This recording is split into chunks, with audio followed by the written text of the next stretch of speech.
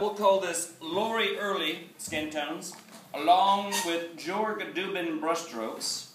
Write down a few things. I like smooth skin tones, but they are not nice to paint. Hello, Mom and Dad at home. Not nice to paint. So the more painterly, the easier. Write that down. No brushstrokes. No easy. They have a heart attack. So, level 4s. We have levels of skin tones. Level 1 would be like pop art. Level 2 would be like Jan Wayne. Lucian Freud. Write down Lucian Freud. Lucian Freud is a pretty good starter. He's a classic. That's what they say. He's a Lucian starter skin tone. Freud is his name. Starter skin tone is his name. Okay. Hope I don't dip my brush in that thing. Somebody warn me if I do. Alright, so this is going to be the, there's a lot of different palettes for skin tones, millions of ways you can make them. Well, hundreds. Millions of ways, thousands of ways to make skin tones. I am going to show you standard, which is yellow ochre, white, so these are the recipes right here. White, yellow ochre, magenta, and then there's a twist coming up here. And then raw umber, not burnt umber. Burnt umber, weird. Don't do burnt umber. So raw umber, magenta, yellow ochre, and you're going to have a decent skin tone. So here's like my skin tone. Blah, blah, blah, blah, blah. So it looks like, looks like kind of a lighter color, but this has a lot more magenta in it, probably because the printer was screwed up anyways. But so I'm going to show you the basic concepts. Number 1, write down, start with the shadow color, which is going to be primarily raw umber and magenta and a little yellow ochre, and avoid white. So when you're going in between highlights and shadows, you got to rinse out your brush, because you don't want to go from a highlight to a shadow, otherwise it gets a little gray and muddy. So I'm going to take a little raw umber and a magenta, and then this will give me a nice darker base. So write down, starting with the magenta, block out some of the major shadow areas, like right in here. And, oop, too wet. So when you guys are blocking out the shadow areas, write down thinner paint, but solid coverage. So it's not a glaze, so it's actually like solid, and it's going to be way too dark. So, too dark, a little bit too dark. And you're blocking out all the maps of like the face, like the structure. So remember the fat ramps?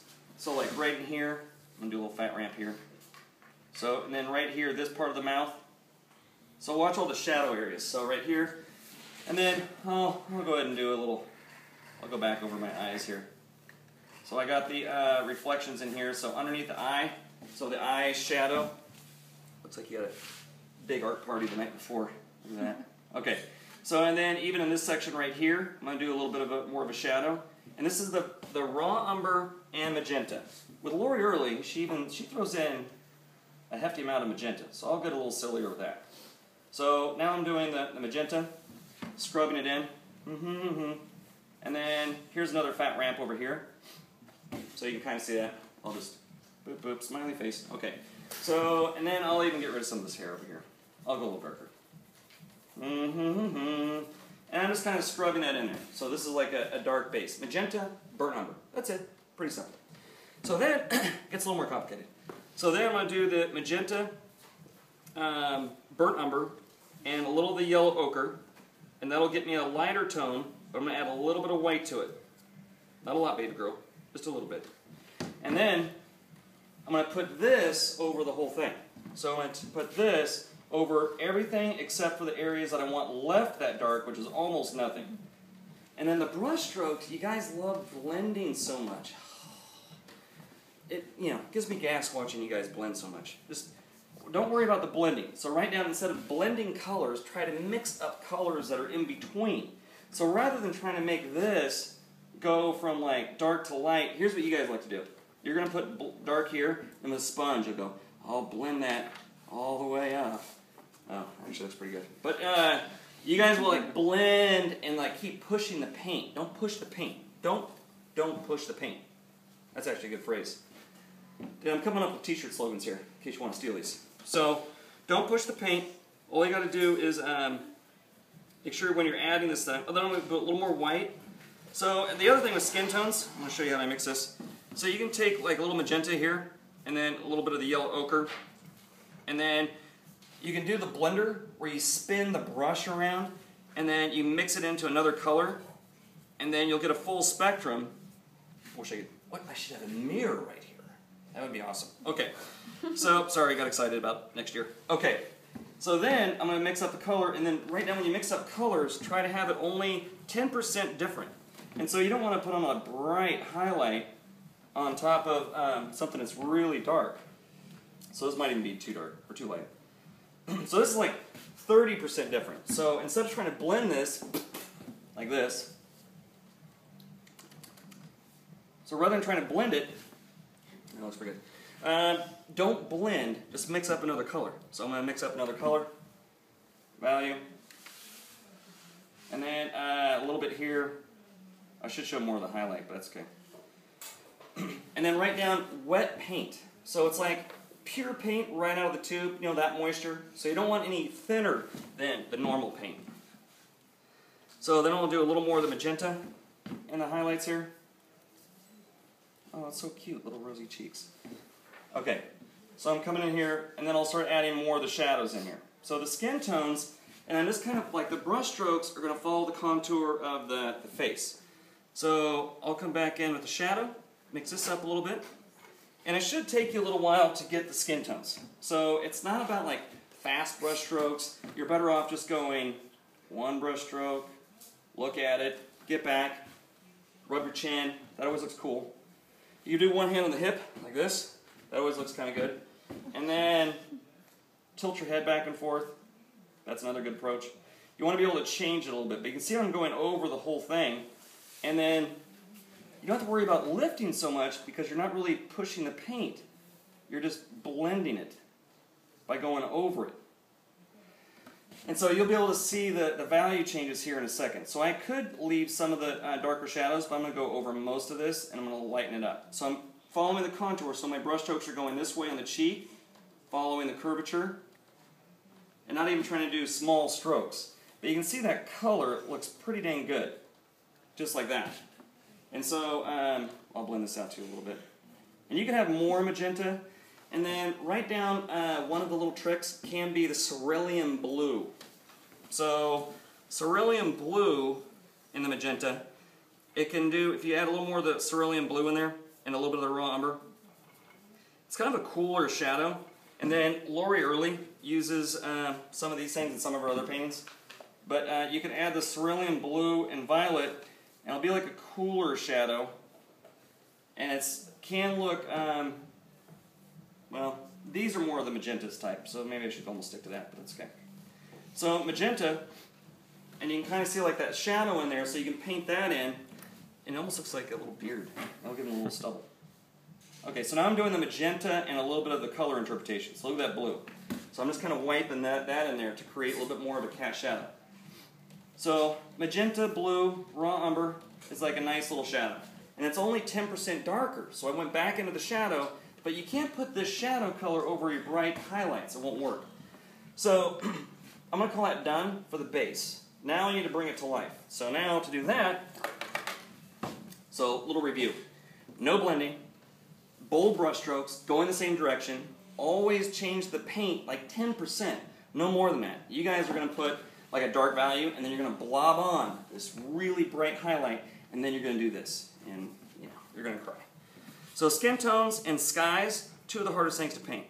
Like if you can get decent skin tones, and confident though. So a lot of you guys that even have decent skin tones, you guys will paint and then you just rub and rub and rub, and you're like afraid of like having the brush stroke show.